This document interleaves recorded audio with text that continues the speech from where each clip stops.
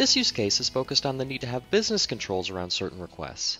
While speed of delivery and self-service are key features of any cloud solution, there are often times when either preventing abuse or the regulatory environment of an enterprise dictates that certain actions require approval before fulfillment.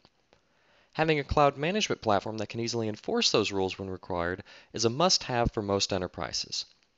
This use case shows how quickly an existing workflow can be modified to require approval after being requested. So you'll see right here I've logged into the Business Process Designer again, and I'm working with the same workflow that we were using in the previous exercise that deploys a virtual machine, and after it's created, creates a configuration item in our CMDB. For the approval, I'm going to leverage some of our out-of-the-box content in the form of one of our toolkits that predefines how to request approval from someone within IBM Cloud Orchestrator. Specifically, we'll be using the SC Orchestrator toolkit, so if I expand that and I look at the processes that are defined in it, you'll notice that one of the business process definitions is called Sample Deploy Instance Approval.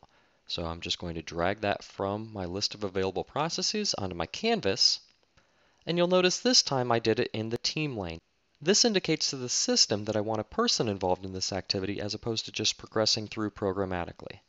So I'll reroute the connector so we know when to go get approval. We'll do that after going and getting our input parameters. And I'll also include a decision gateway down here to check whether the process was approved or not. And I'll go ahead and wire that in too. So from the approval, we want to check the condition, and if it's approved, we'll deploy the virtual machine. And if it isn't approved, we need to skip the deployment and just go to the end and notify the user that the request was rejected.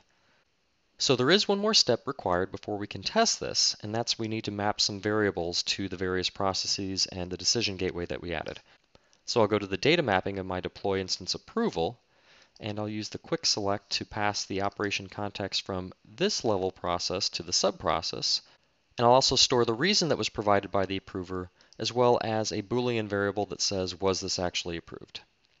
Now that we have the variables mapped, we also need to use them within our decision tree or our decision gateway. So if I go down to implementation, we want to go to the end if our tw.local.isApproved is equal to false.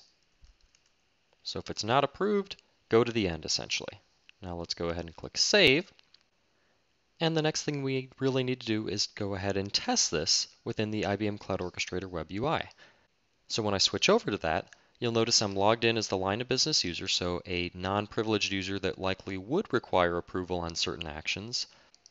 And we'll use our self-service catalog. I'll go into the demo offerings and use our custom orchestration offering. We'll give it a server name. We'll say approval test. And I'll leave it the rest of the defaults, and I'll click deploy. We see the request has been submitted. If we track the status in the requests application, we notice that there is a task now called Approve the Deployment of Virtual System Requested by Line of Business User. So we'll log out as the line of business user, and now we'll assume that we are the administrator. I'll log in. And immediately on my dashboard, I see that there's a new to-do. There's also one that pops up here in the inbox, so if I click on any of those, we see that same task name. I'll go ahead and claim it. I'll say rejected, end of month processing. So maybe we have a batch job going on and we don't have test instances or whatever it happens to be. But for some reason, we do want to reject the request. So I'll click reject. We see that it's been removed from the inbox.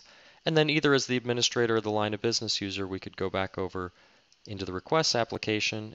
We see that we hit a different icon, the little minus sign in the middle. It says status is rejected. The reason was end of month processing, no capacity.